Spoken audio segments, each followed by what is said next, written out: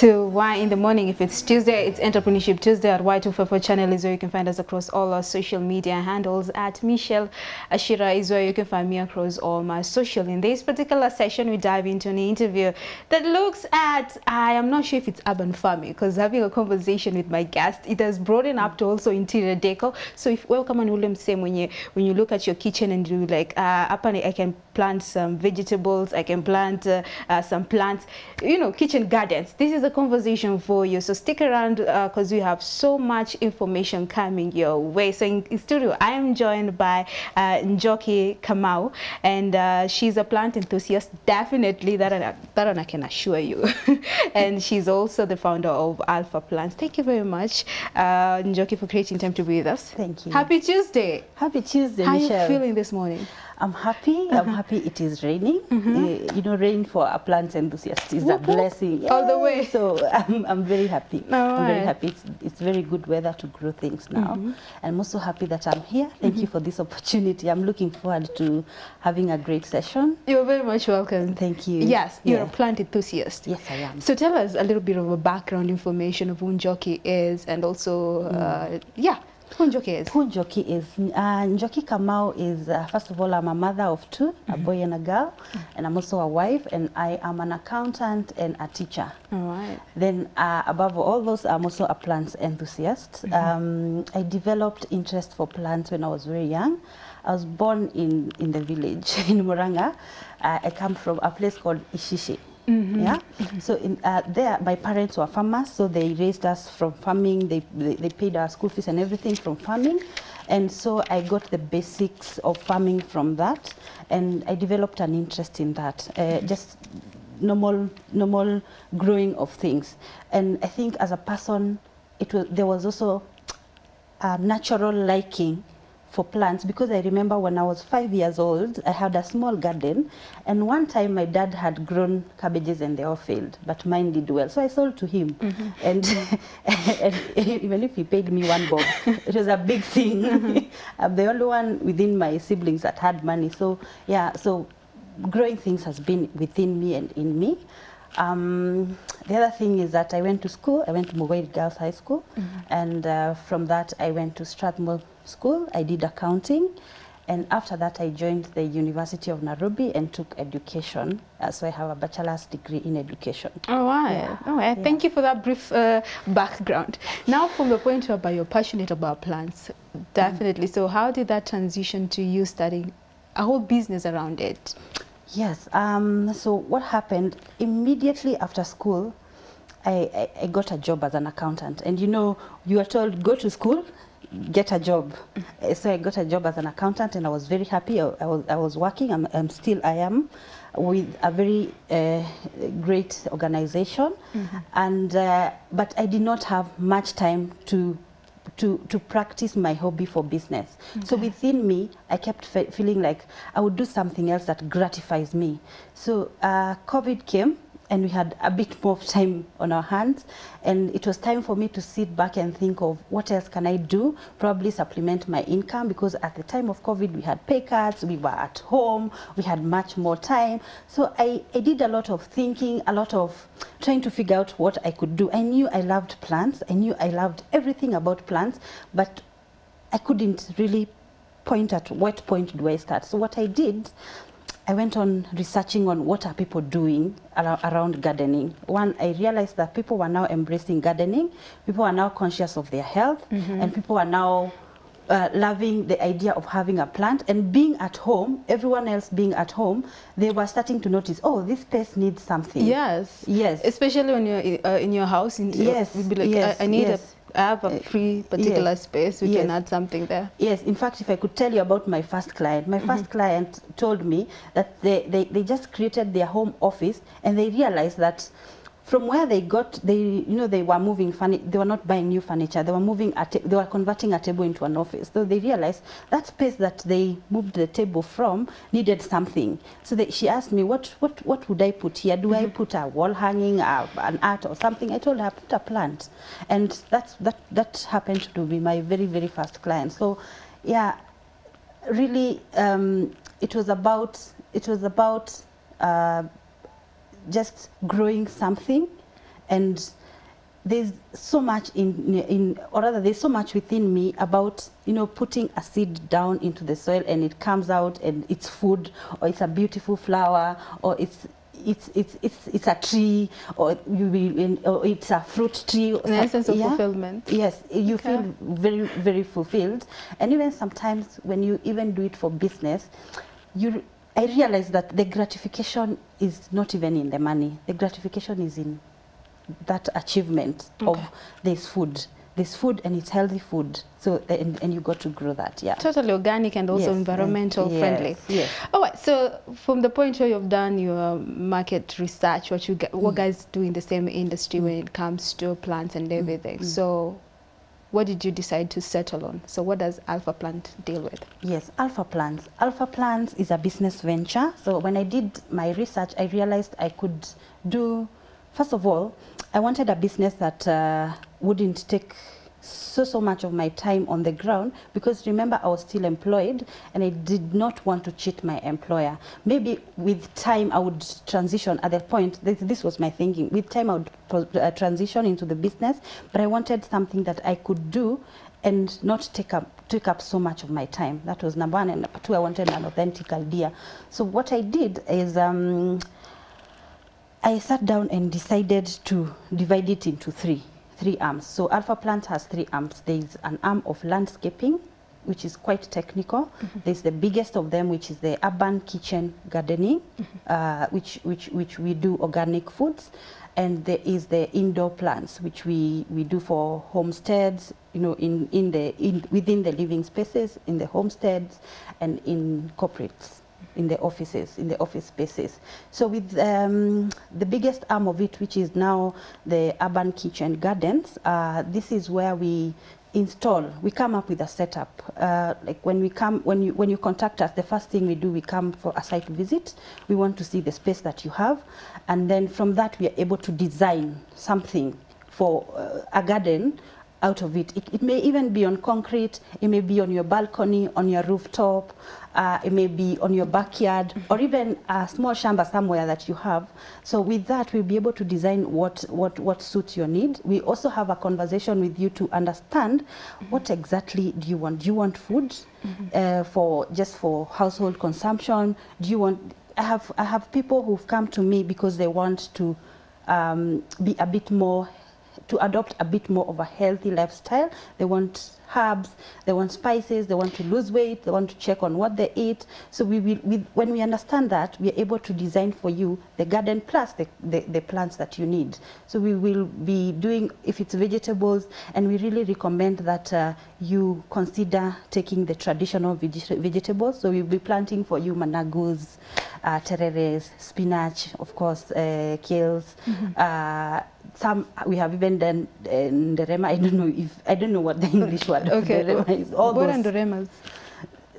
They're traditional vegetables. Traditional vegetables. So anything can be planted on your kitchen garden, because I think like most question will be like, can I really plant anything that I want in my kitchen garden? Yes, anything, basically yes. I don't see what. Yes, but we'll also consider the environment, the where you are at. We'll also look at the aesthetics of it. So we want to create a really beautiful something, garden that will not mean to you dirt, will not mean to you mess, will not mean to you all those things. So it will be very well done and neat and organized, and also it will, even the way we arrange the crops on the garden, is going to be very, very nice and very attractive. Okay. But yes, basically everything. Njoki, you know that as you're talking and you being passionate about plants and bringing out a business out of it, someone who's watching this conversation and they also into this space where they love the, you know, urban farming also when it comes to plants, and they want to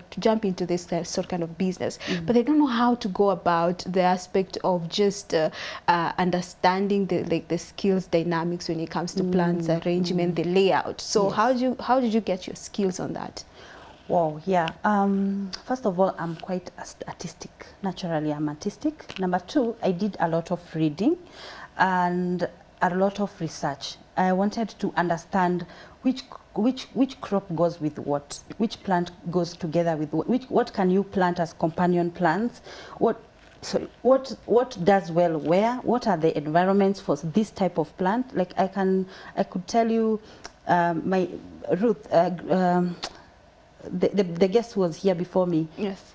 She told us that kales grow almost anywhere. You know, yes, there are those that grow almost anywhere, and there are those that you really have to research and find out, and even some create a condition for them, like put up nets or a small sort of greenhouse for them to do very well. So I had to do a lot of research around that, and that is what I would recommend. Have the knowledge. Knowledge is in fact, is the biggest asset for this business. The knowledge and the skill, and that you have to learn.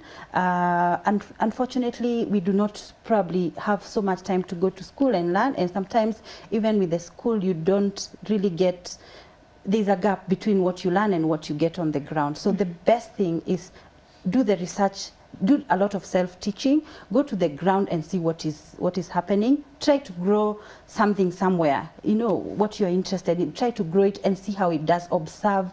Just empower yourself with as much knowledge as possible. Also, speak to people who are in the business or people who are doing the same thing as you are aspiring, and they'll be able to guide you. They'll be able to. I was lucky to meet fantastic people who introduced me into business, who are mentoring me, who are telling me, don't do this, do A, don't do B. And really, knowledge is everything. And for me, it was investing in that knowledge that the business is propelling. All right. And when you were starting off, when it comes to capital, how did you go about that? And did you start as a sole proprietor, or did you have like a team? Okay. The question of capital. In fact, I was thinking about the capital here is almost zero. It's really almost zero. What you need, and what you need really is the knowledge. That's number one, when you have the knowledge. Number two, and for me, how I started, or rather my business model was more into, I looked at where I was at and I wanted to work with what I had. And what I had was not money, but the passion and some space in my home. So that is where I started, and that's what I had. So in terms of capital, I invested in relationship, networking with people who are in the business and who would partner with me. I told you, I do landscaping. Landscaping is quite technical and quite artistic, and it's a whole scope on its own. So for me to be able to achieve on landscaping, I sat down and listed what I needed, and what I needed was, one, I needed nurseries that I could partner with that would give me flowers and plants and trees and all those things that come with it. That was number one. Number two, I needed a nursery that was doing organic foods that I could get the seedlings from. That was number two. And number three, I needed people who were making flower pots and of different types, and I partnered with all those people. I went around looking for them, and God was gracious with me. He gave me very, very good people, fantastic people who are willing to support my dream, and we partnered, and that's how I started. So for me, I did not invest like 100,000 or 50,000. I just started it was by social capital. Yeah, that's social capital. And then I now did social media marketing. I remember with my first client, the one I told you we did a plant for. So she told me when I recommended, she told me go find a plant that will suit, and she told me don't mind about the budget. So I went and looked for the best pot and the best plant, and we put it in that space. We took a photo and I posted it. I sent it to my friend and told them, look, this is what I'm doing. I'm now Alpha Plants, this is what I'm doing. And that brought business. Right. So that was the beginning. And with that client, she paid me a deposit. So really I did not invest money in terms of capital, but I did in a lot of investment in terms of researching and getting the knowledge and getting the social capital. Yeah. All right. And when it comes to having proper or increase in yields, like at the end of the day, and what are a couple of measures that you take to increase yield? Yes, and looking at the aspect of also reducing on expenditure. Okay. Yeah. Okay. Yes. So what I have done is my business works best when I look at the economies of scale. When I buy more, I get bigger discounts. When I buy more of, so what I do a lot of marketing. Yeah, I do a lot of marketing, and I understand that I need to be buying like a wholesale buyer from my partners who are now the nurseries for me to be able to get bigger discounts, and that reduces the costs even for my pricing of the product.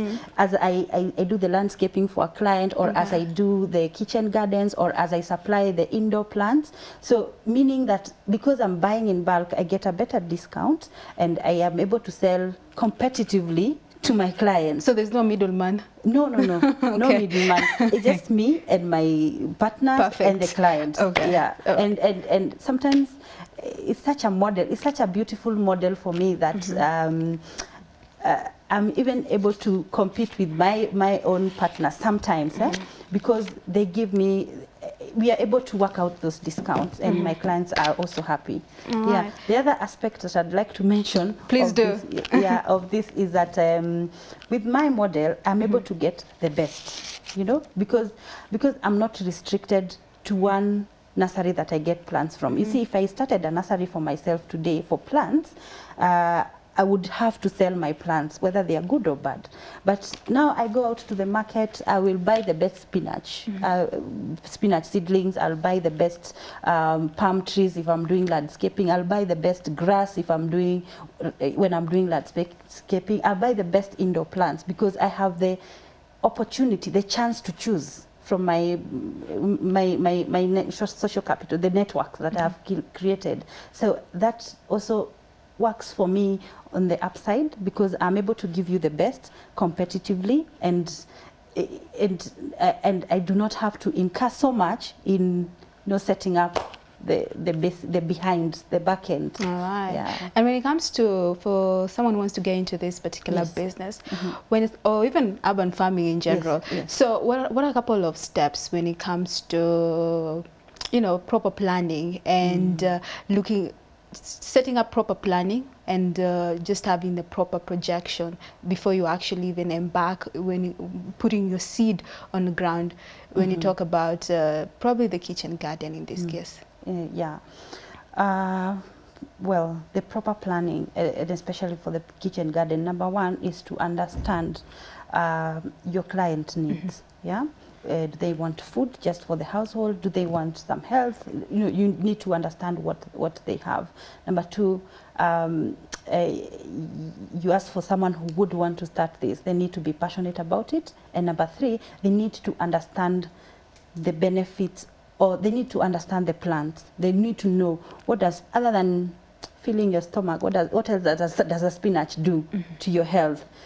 What does a mint do to your health? So they need to understand those health benefits for any plant for a kitchen garden. So that way they're able to put up a solution that suits their client needs. That really boils down to learning, to investing in knowledge and a lot of research, so that they understand and they meet that need. So that's the step number one. Number two, into the planning, they need to have the source of authentic and organic products, seedlings in this case, or seeds. They need to have that, and it's very, very important that they research or they invest in that, because if you're getting it wrong at the seed level, you're getting it wrong all the way. So you have to get it right at the seed level. And the other thing is in the budgeting for the project. So they need to budget for the project and know how to do the quotation, so that they are not overcharging, undercharging, and all that. And they need to stick to that so that they're able to deliver on the project. And lastly, they need to be very professional. When we are doing, you realize that there's a difference. There's a difference in the way we at the urban setup look at. Want to be treated, rather want to, you know, there's a way, and there's really a difference. They need to be very professional. They need to provide a professional service, and they need to be also to be ready to follow up with those gardens. They need to be able, it's not just about putting a seed down. You need to be able to see that seed to the point of harvesting. Yeah, so they need to provision for that even in their planning, that yes, I've set up a garden for Michelle. Next week I'll be going to visit the garden to see what it needs, or it is okay, or whether she needs to add something. You know, in another 3 weeks I still need to have to go back. Especially for me, when I set up a kitchen garden, I will make sure I visit you at least 4 times, and the fourth time we will be harvesting. Oh, you guys offer maintenance also? Yes, we do maintenance, and we do it for free. It's in the passion. Okay. Yeah, so we will visit, we will advise, we will help as much as we can. And for me, I look forward to the first harvest. So I will come to, we do the first harvest. Together? Together, yes. It's usually like a celebration. Oh yeah, and mostly it's in about 4 weeks, 5 weeks. Yeah. And I feel like this conversation breaks a lot of misconception when it comes to farming, because people think like, you know, it's just putting the seed and just watering it and hail and wait for the harvest. But there's a lot of thought through the process that you have to put in planning and just projecting your produce and everything. So let's look at when it comes to just the indoors planting. I feel like it's an interior decor now. We're going in a sort of an interior decor setup. So what are a couple of the right plants, and how do you go about it? Yes, how we go about it with the interior, the indoor plants. This one you need to have an artistic mind to some extent, and also understand the plants and their needs. So their plants, or rather how we go about it is we look at the space, and we look at there are factors that come into play, like the level of lighting, the accessibility to sunlight. So some plants will do better near a window, others will do better at a balcony, others will be okay in the dark, others will be okay better in the bathroom because there is moisture. So for us, we look at the environment and the space, and some of the plants that really, like we have the plants called ferns. They do very well in the bathrooms as long as they can access some lighting. We have a plant called snake plant that will survive anywhere in the house, and it's one of the leading air purifiers. Okay. So really, even in the bedroom, you're okay anywhere. And there is the most common of them all, which is the money plant, the one that climbs. Yeah, so that one will also do with minimal lighting and in the house, as long as you give them the right nutrients. So what I do with my plants, especially the indoor plants, and I also do this with the kitchen gardens, is I plant all my plants with compost. The medium is not soil, it's compost. The compost is decomposed organic matter. So when you put together all the cuttings from the forest and anywhere, you put them together, they decompose and they become very healthy medium for planting any plant. I like the part that apart from just creating beautiful spaces, they come with brings out the beautiful the smell, the scent. Yes. So yeah, so it's a double sword. Yes. So let's look at when it comes to just branding and making you actually be quite different out here in the market space. What are a couple of things that you do, or what separates you from the rest? Okay, yeah. Number one, I do a lot of social media marketing. Lately, I have found a lot of referrals too. As the business grows, I'm getting a lot of. I was referred by so and so who you did this and this, and that is seeming to also be working. But what I have invested in is social media marketing. So what I do is I create content by the day for my social media pages.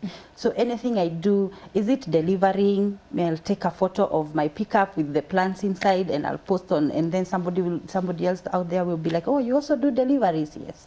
I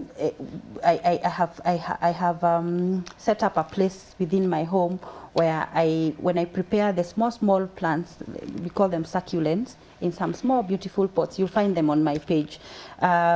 Where I take photos from. So there I have a camera, I do a nice setup and I take photos and then I post them on my social media platforms. So really the marketing is on social media. The referrals is now coming up as the business grows. All right, and how has the COVID-19 affected the demand and supply when it comes to this particular business? I I must say, include also the lockdown. The current lockdown. Yes. Yeah. Yeah. It's interesting. It's interesting that this business came up at a time when people needed it. As much as people were strained on their cash flows and everything, they were willing to spend on plants. I mean, it's the thing that they were doing at the time. They were at home. Yeah, time on your hands. Interior, Yes, looking at your space, designer, be like, I need this, I need that. Change that. Yes. People will tell you, you know, I've never really thought that this corner would give me some spinach. Can we do something? Yeah, because it was the right opportunity for them. However, with the third wave, we are experiencing a bit of holding back because, and I think it's because people are on a wait and see. They're not sure of what's going to happen next. So in terms of spending, so you'll find that there are a lot of inquiries coming in. Can I do A? Can I do B? Can I, but let me wait and see if my employer will say that we are now closing again, or if they're not sure. So there's a level of uncertainty since last week, which I have observed.